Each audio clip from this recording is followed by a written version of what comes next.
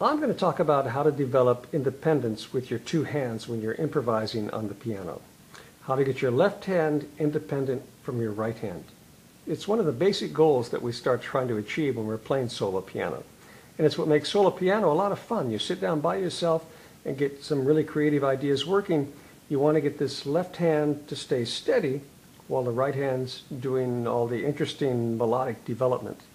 As you keep developing, the left hand does a lot of different things. It's not just staying steady, but the place we'll start with is trying to get the left hand to behave and do something that's repetitive over and over, while the right hand is dancing around creating melodies and interesting harmonies with the left hand. Now, this lesson is directed at people who already play the piano, whether it's a little bit or a lot. Maybe you studied when you were really young, or you're still studying right now, you play classical music and you'd like to learn how to improvise. I've got lessons also for the very beginning people who've never played piano, just starting out and want to know how to improvise also.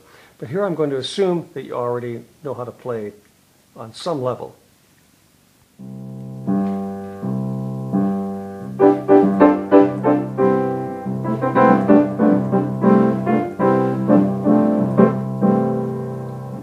Now we're going to be breaking things down very simply, starting with a real basic left hand movement and doing something simple in the right hand. We're going to ask our left hand to play two notes over and over in a steady rhythm.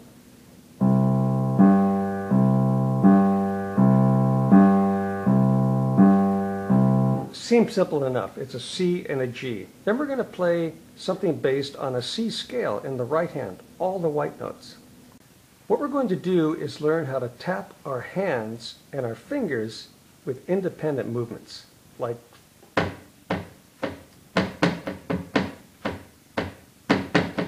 one hand's going to be steady while the other hand's moving, and then we're going to do something with our fingers. Let's step into the kitchen and do it. First, let's develop independence with our entire hands, and then we'll break it down and do independence with our fingers.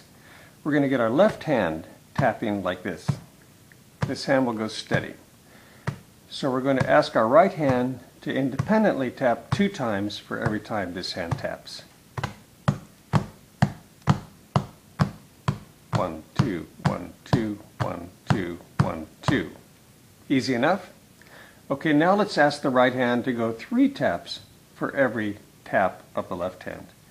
In other words, 1, 2, 3, 1, 2, 3, 1, 2, 3, 1, 2, 3. And the left hand will keep going steady like this.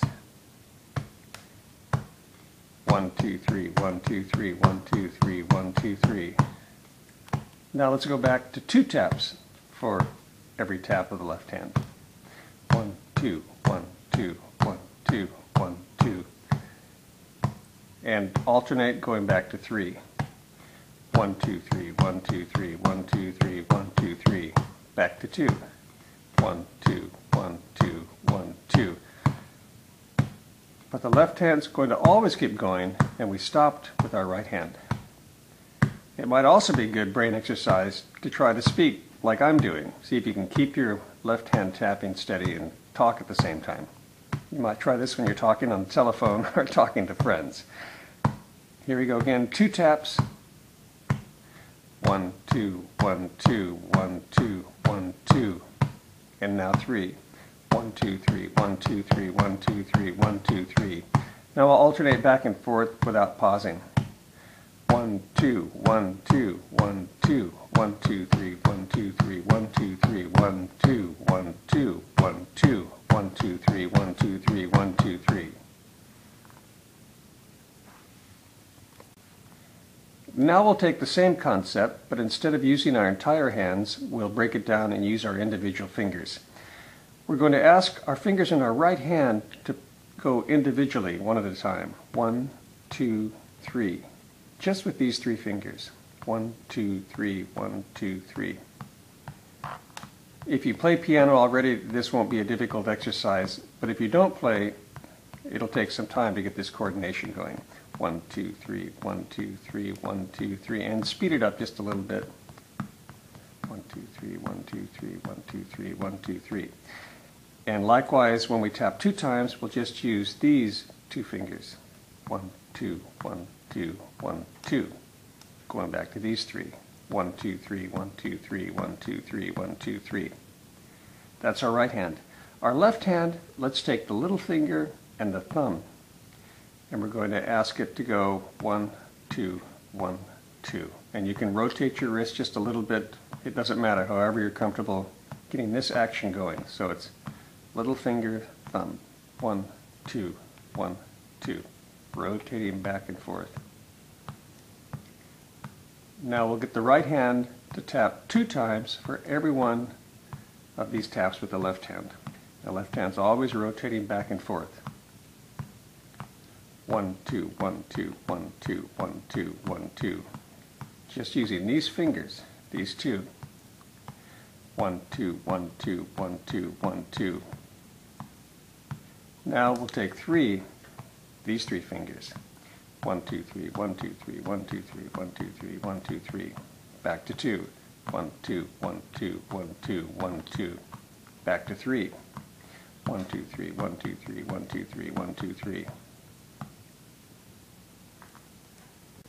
Developing left hand and right hand independence and getting them to work in tandem is also good brain food. Healthy for the brain, they say, to get the left hand and the right hand activity working together and independently. We hear a lot about this as we get older. Let's take the movements we learned on the tabletop and put them on the piano. Our left hand was rocking back and forth with little finger thumb, like this. We're going to take the same movement and put it down here with our little finger on C and our thumb on G. It's the outline of a C major chord. And we're going to rock back and forth.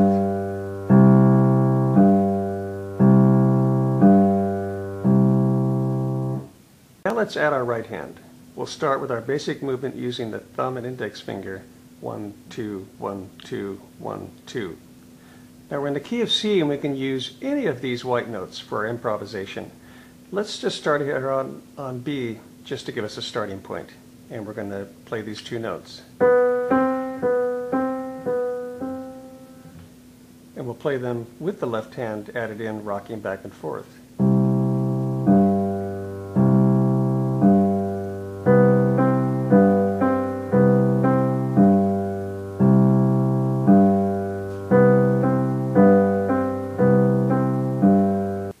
Let's continue along in small steps. Once you get comfortable with this basic movement of the left hand rocking and the right hand hitting 2 notes,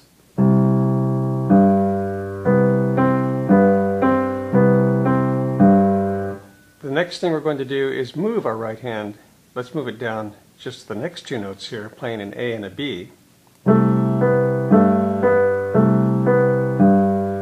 And continue to move it down, this time on G. And so forth. So with these basic movements, you're acquiring the first seeds of improvisation. Our left hand's going to stay steady, independent of the right hand. This is going to be the most important thing, is the left hand starts to develop this steadiness. It's independent. You can talk while the left hand's going, and you can play something in prayer while the left hand's going. This hand just keeps steady. What's interesting with improvisation is the more dexterity you have and the more agility on the piano, the more interesting your improvisations can be. Especially your right hand. It's the one that's moving around a lot and the left hand stays steady. We're using this idea. There's a lot of similar ideas that we use on the piano. But the right hand, the more agility it acquires, it can do all of these interesting things. We're starting very simple with our basic movement, and we'll build from there.